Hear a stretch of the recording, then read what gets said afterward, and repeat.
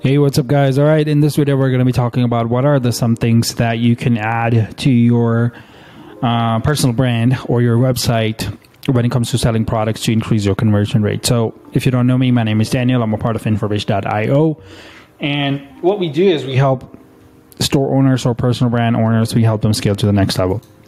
In this video, I'm going to talk about how to increase your conversion score or your conversion rate when it comes to selling your products online. So I'm going to use a company called Black Rifle Coffee Company. So Black Rifle has a lot of following around military type people, and a lot of military people actually support this brand, which is pretty good. They have like a very specific mission when it comes to selling coffee.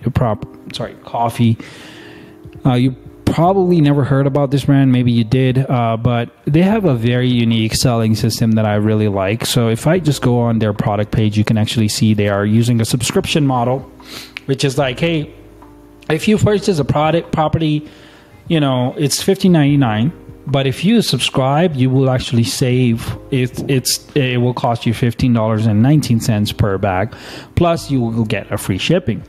Now, if you use a subscription model for your products, you can actually select the number of days, like how often do you want the delivery, and the texture. You want whole bean, you want ground coffee, and how many bags do you need. If I want 4 bags, I can just click on add to cart. But also they have this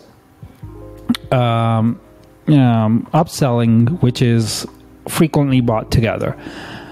Now, you must be thinking like, oh, this is just like an upsell, you know, that is pretty common in the e-commerce marketplace, but that's not true in most cases. I work with some brands that are worth a couple $100 million and they don't upsell anything, or like they have a very crappy upselling that they can easily do like a really good upsell and scale their business to the next level, but they're already on the next level, so you know they don't feel like, hey, how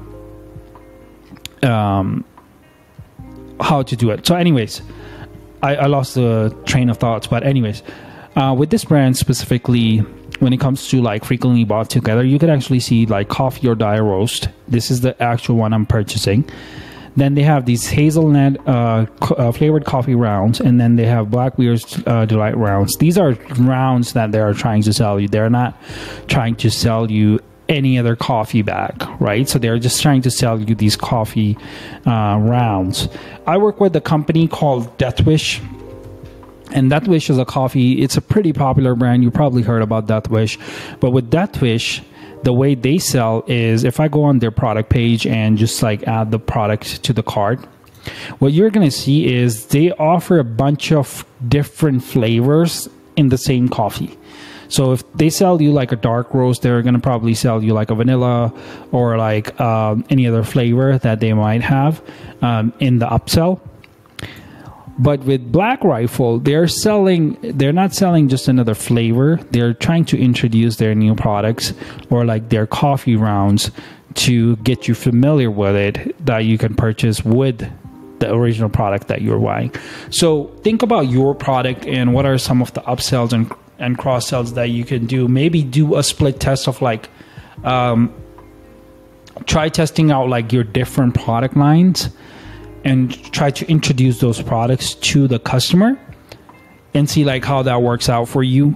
Or you can do, if somebody purchased one product from you, you can sell like another similar product that goes, or maybe a different design of the product that they can purchase on the checkout. That will help you definitely increase your conversion rates when it comes to like any upselling or cross-selling.